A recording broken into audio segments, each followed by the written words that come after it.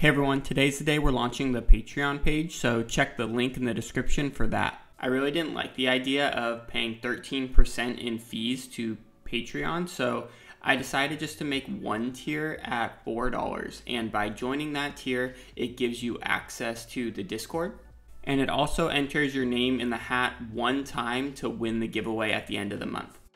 Now, if you want to put your name in the hat more times for the giveaway at the end of the month, I created a Venmo account for the channel, and they only charge 2%, and I thought that was much better than 13. So if you want to give extra money to the channel and put your name in the hat more times to win, every $2 that you Venmo, the channel will put your name in the hat one more time.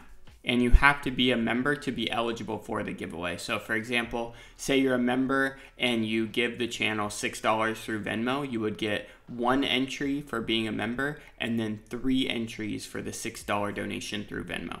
Hope that makes sense. I'm just trying to make it easy for you all while at the same time not having to pay a bunch of fees.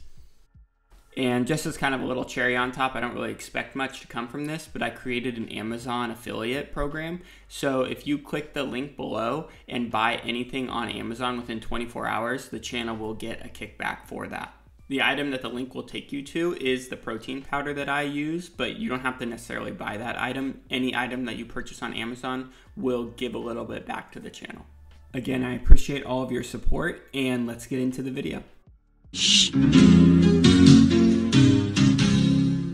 Now, a while ago, I made a YouTube video talking about Gordon Ryan's system from the mount, and since then he's come out with an instructional as well as multiple YouTube videos talking about his approach from top position.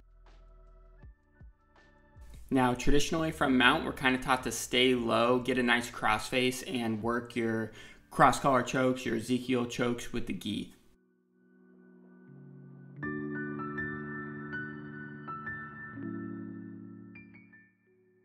Now, we have seen Gordon at times do this traditional strategy of getting nice and low, getting a crossface, and going for a no-gi Ezekiel choke.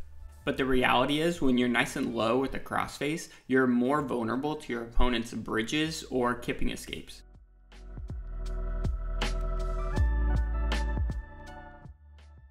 So I think one of the more surprising things about Gordon's strategy from mount is that he doesn't prioritize the head.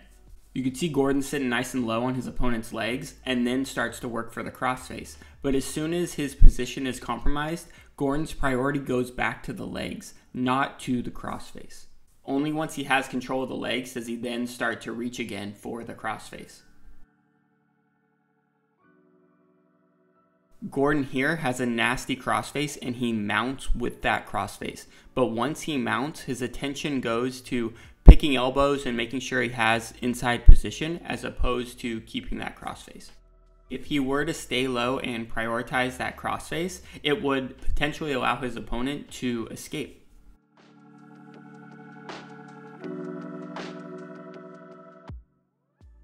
So this got me thinking, right? Because tradition tells us that when we have a gi, it's good to get nice and low so that we can go for things like cross collar chokes and Ezekiel chokes and use our gi to our advantage. But Gordon comes along and says that in no gi, the head is important, but it shouldn't be your first priority.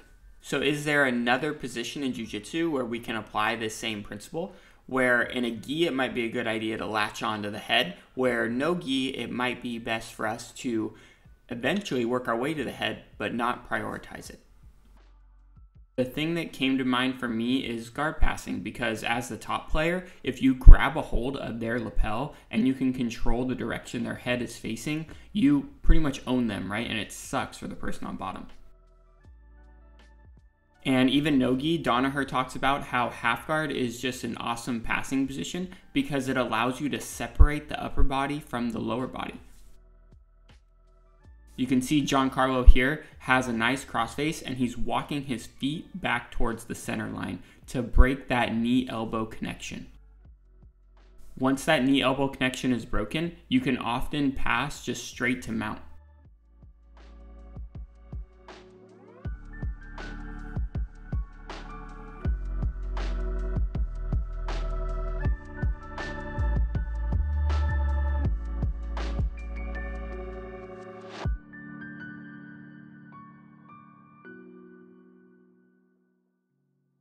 But if you're subscribed, we've been talking about butterfly half guard recently.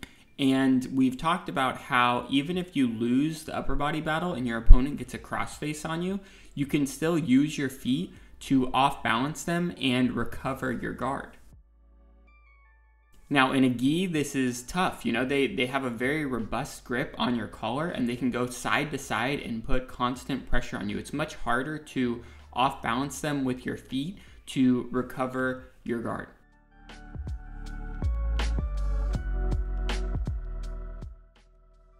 Now, because this grip is so strong in the gi and offers so much control over their opponent's head, I think a lot of people who have a lot of gi training tend to try to just reach for their opponent's head and jump past their guard, no gi. But the issue is it doesn't offer that much control over your opponent's head because it's easy for them to use their legs to recover their guard. And it's tough because even if you pass their legs and then let go of that grip on their legs to go for their head, as soon as you let go of that grip, that knee is coming back in to connect with their elbow and they're going to recover their guard. Going for the head a little early can also lead to things like inversions for people recovering their guard, or even worse, can lead to someone underneath you getting double underhooks and entering into attacks.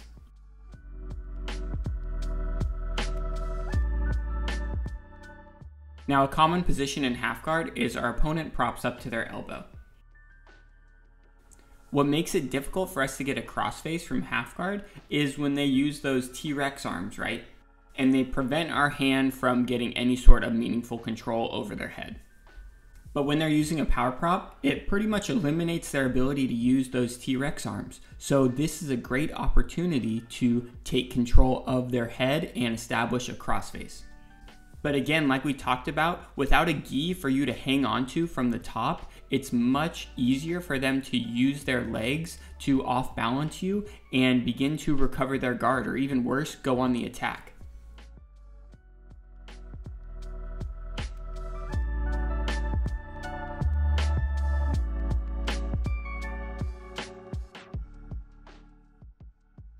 And even in an ideal world where we're able to get a crossface and an underhook and begin to work our pass from half guard, if they're disciplined with their knee and elbow position, it's going to be very hard to secure a pass. So I went back and I looked at this post by John Danaher, and I noticed that Gordon doesn't actually have a crossface. He has 2 underhooks. So if we go back to our study of this power prop position, instead of taking a crossface, this could be a good time for us to go into that near side underhook. By going for that near side underhook instead of a crossface, it makes us much stickier to our opponents and makes it difficult for them to use their legs to recover their guard. It basically puts us in a body lock style pass where we can then use that to pass the guard and then slowly work our way up to control the head.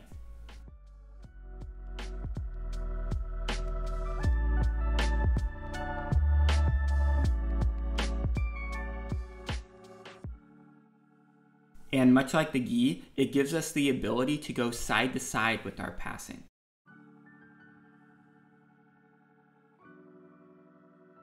Now you'll see Gordon Ryan trying to pass Craig Jones's guard. And as soon as Craig gets up on his elbow for that power prop, Gordon uses it as an opportunity to shoot in that near side underhook and go into his body lock passing. Now he takes his time and eventually passes the guard and eventually works his way up to the head, but that is not his priority. Now, as most of you know, Gordon is going to be releasing a body lock instructional soon. So I'm very much interested to see what he has to say about head control in this instructional. Because my main takeaway from Gordon's mount instructional was that although the head is important, it shouldn't be your priority in the mounted position. And I imagine that principle is all throughout no-gi jiu-jitsu.